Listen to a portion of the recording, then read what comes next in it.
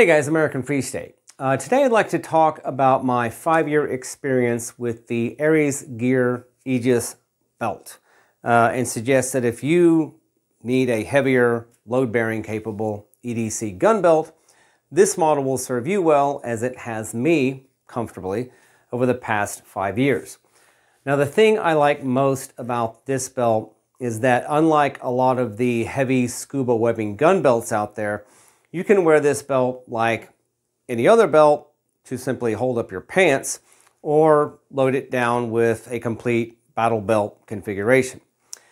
Now, over the course of 5 years, there have been some issues with this belt that you would not have with, say, a heavy leather EDC belt. And those issues have been from it being stronger and more rigid than the pant material I wear or you would wear with it. Specifically, it's popped belt loops off of jeans because by putting it on and off, you're basically sawing this stiff scuba webbing material against softer jean or pant fabric, and that softer fabric is over time going to lose against the belt's stiff scuba webbing. Does that mean this belt will tear through the new black suit pants you bought after seeing John Wick 4? No, you'll have to do a lot of belt loop threading with this belt before it does any damage to your clothing. And by that time, the pants are probably old anyway, as in the case of my work jeans here.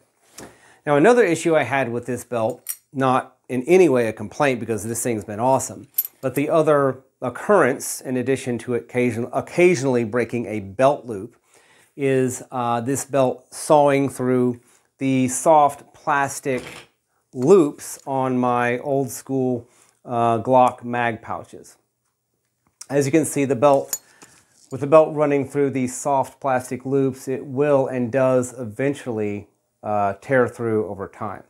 Now, in the 5 years that I've had this belt, I think I've replaced 2 or 3 of these mag pouches, which run about $12 each, so not a major expense there. Okay, so let's take a look at the buckle lockup. Now, the buckle lockup is a simple but very effective tension system, tension bar that presses against the belt and locks it down as weight and tension are placed on the belt.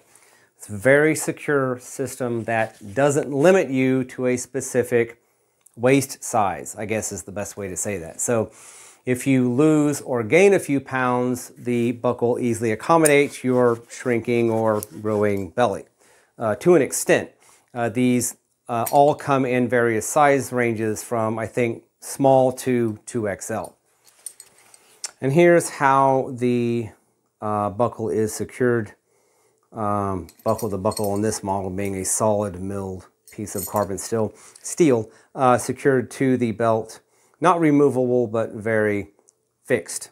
Okay, let's talk about all the frayed nylon on the belt's outer layer and how this came to be and how I'm going to clean it up. Okay, so the belt's load-bearing components or equipment that it comes into contact with daily are the magazine and tourniquet pouches on the 9 o'clock and the gun at the 3 o'clock. Now, at the 3 o'clock, you can see that over the years of pushing holster clips, not just this holster, but another holster as well, over the belt have frayed this nylon covering. So let me show you how I'm going to fix that with a torch and a pocket knife. Okay, so I'm going to use this knife here to cut the this kind of frayed nylon material. This is the Buck 301. I did a review of this knife. This is an EDC, by the way.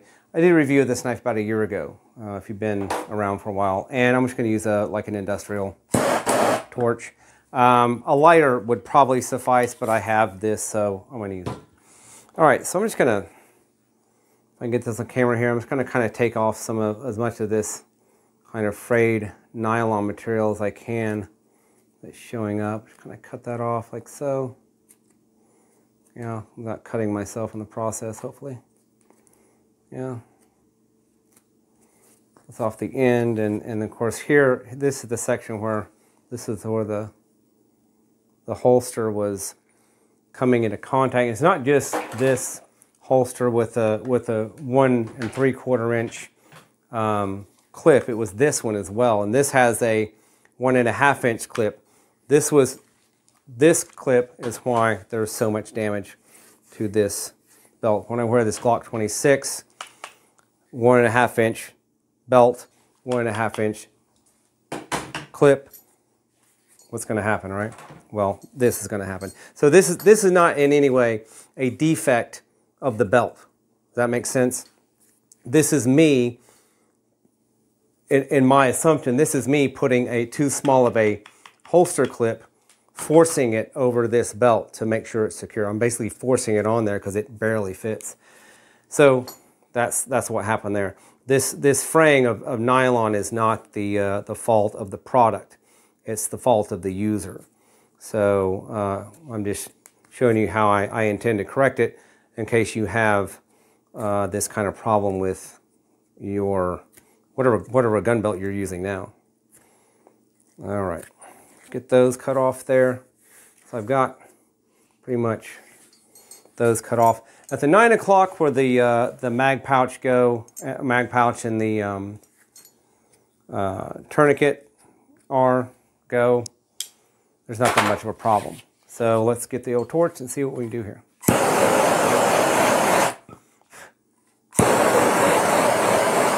Okay, clean that up.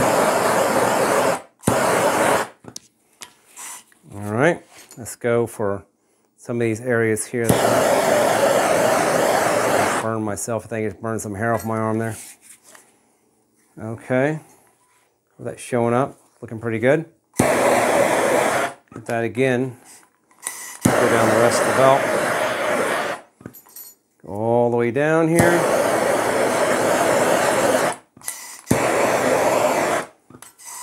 Definitely, I mean, you can tell that just got, maybe it's my imagination. It seems like it got stiffer, but that's showing up. Maybe if you didn't have such a dark background. Okay, well. Yeah, my studio consultant has just, you know, didn't show up the other day for the meeting we were supposed to have. All right, let's see how that looks. It's kind of got some fraying right here at the end. That's kind of, I think that's for me to sticking my hand in and out of my left pocket, you know, or getting stuff in and out of my left pocket. I come into contact with that a lot. So let's see if I can. Getting smoky. See, that kind of takes care of that. All right, I'm going to say that's a good fix. Well, we got a little bit down here at where the mag. Yeah, see, I'm burning myself now. Get that? That shows up.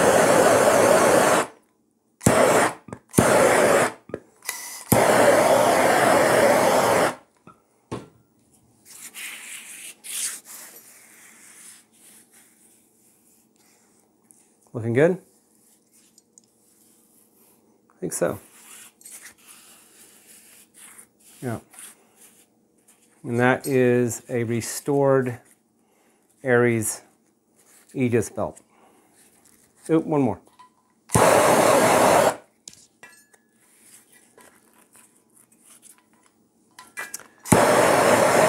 Yeah, I kind of let this the situation with this small belt clip or holster clip go for a little bit too long, and it's kind of gotten into the scuba webbing right here. I don't know if that shows up. It kind of started to deteriorate that scuba webbing. So I have on order a larger, a 1 3/4 inch holster clip from Dara for this guy. So that's not going to be an issue in the future. All right. Okay, so let's talk about cost for this belt. Now, 5 years ago, I remember paying around $100 for this belt off the Aegis website. And at that time, this model, if I remember correct, was the only Aegis belt model available. Today, if you go to the Aegis website, which I'll post and link, and look under the Aegis line of belts, these heavy 2-ply scuba webbing belts are labeled enhanced, limited, machined, nitrided, and are selling for $145. Still a great deal considering the belt and the years of use you'll get out of it.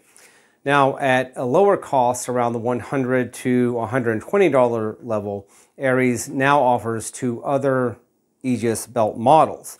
They have a Gen 2 and an enhanced Aegis belt, both of which seem to be less rigid and more flexible than this one, and come with a polymer buckle as opposed to this steel or carbon steel buckle, which is likely a response to the post-Tacticool era EDC loadouts, which are now smaller and lighter than what people were carrying prior to the 2020 pandemic. Okay, I've covered everything I can think to say about this belt. It's really been a great product that I won't need to replace anytime soon.